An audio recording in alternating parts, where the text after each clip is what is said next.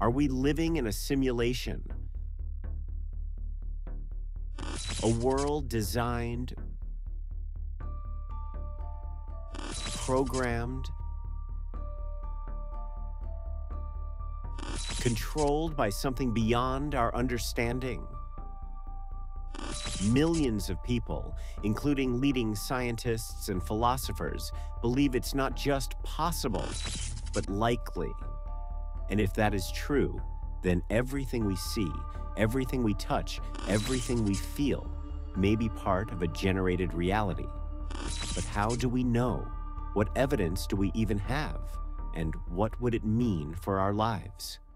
Tonight, we dive deeper than ever before into physics, consciousness, ancient beliefs, and real stories that make this mystery impossible to ignore. Some mysteries whisper, but this one echoes through the entire universe. Welcome to the unknown, where questions never end and no answer is final. This is Enjoyable Duck. The first question is simple. Why does the universe behave like code?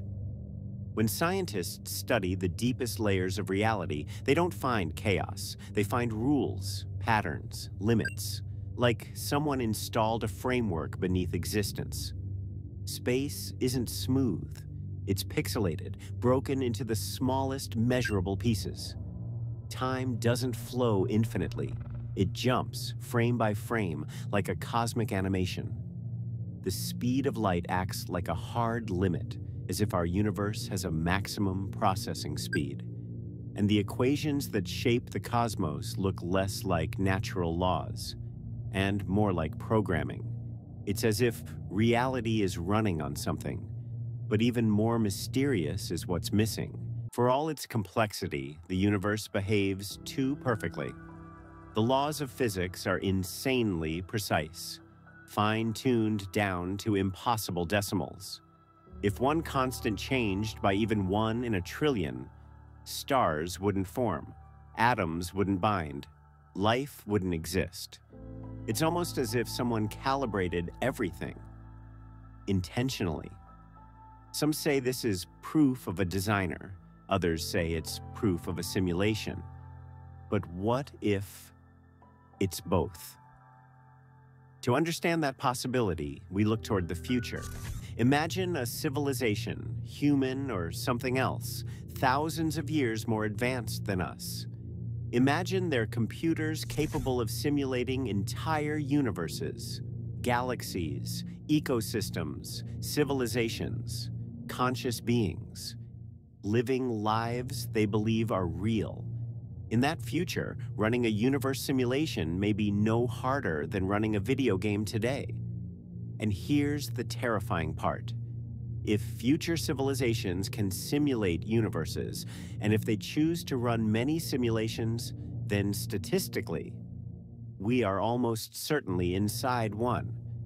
There would be one base reality, but potentially billions of simulated ones.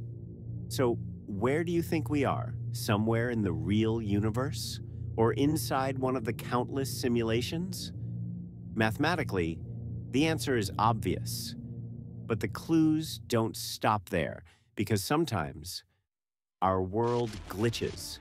People have reported birds frozen in the air, objects vanishing and reappearing, crowds walking the same loop of movements, strangers seen repeatedly in different cities. Even the laws of quantum mechanics behave like system shortcuts. Particles change when observed, as if the simulation only renders details when someone is looking. And the famous double-slit experiment shows something even stranger. Reality behaves differently depending on whether it is being recorded, like a video game optimizing graphics to save power. But glitches are not the only clue. There is something far more mysterious: consciousness. We can scan the brain. We can measure electrical signals. But no one can explain the experience inside your mind. The voice that thinks, wonders, dreams, and makes choices. Some scientists believe the brain does not create consciousness, but receives it, like a device connected to a bigger network. If so, your awareness, your thoughts, your identity might be stored outside this world, and your physical body is only the avatar. But then the question becomes, who is playing you? Some people believe the answer lies in ancient teachings. Texts from thousands of years ago describe life as an illusion, a dream, a temporary experience before returning to a greater reality. Cultures separated by oceans and centuries still spoke about the world as something impermanent, something unreal. Were they speaking metaphorically? Or did they know something we have forgotten? And then, there are the stories, people who experienced near-death moments, people who were clinically gone, yet returned with memories of what they saw. Some describe floating above their bodies. Others describe meeting beings made of light. Some witnessed their lives playing out like a movie. Some found themselves in a place beyond words. But the strange part? Across cultures, religions, languages, the descriptions are incredibly similar, like the same program running on different machines.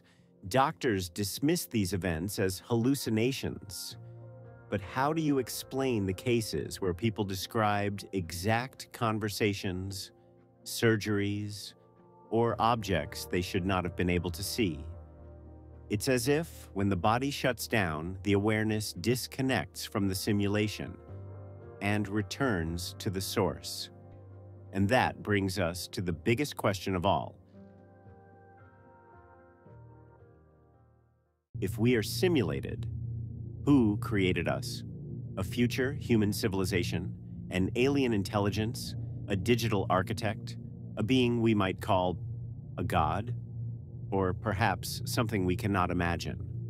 Some believe simulation theory does not contradict religion, it explains it. A creator outside our world, rules written into the system, a purpose embedded into existence, and an afterlife beyond the simulation. Maybe heaven is the next level. Maybe the soul is the player. Maybe the universe is the platform. But what does this mean for your life? If this world is simulated, does that make your struggles meaningless? Or does it mean they are part of a mission, a test, a story your consciousness chose to experience? Maybe every challenge matters because someone or something is watching, learning from you, growing through you. Or maybe the truth is more comforting. Maybe this world exists to teach you something only a temporary life could reveal. Love, loss, wonder, time. Experiences that require a beginning and an end. Maybe your actions matter more than you think. Maybe your thoughts ripple beyond this world. Maybe the universe is not a cold machine, but a place designed for your evolution. We cannot know for sure, but we do know this. The universe behaves like code. Consciousness remains a mystery. Glitches appear without explanation. Ancient teachings describe reality as an illusion, and real stories suggest someone is waiting beyond the screen. So, are we living in a simulation? The evidence is compelling. The implications are enormous. And the truth may be stranger than anything we can imagine. Until we know, the question remains. And the mystery continues.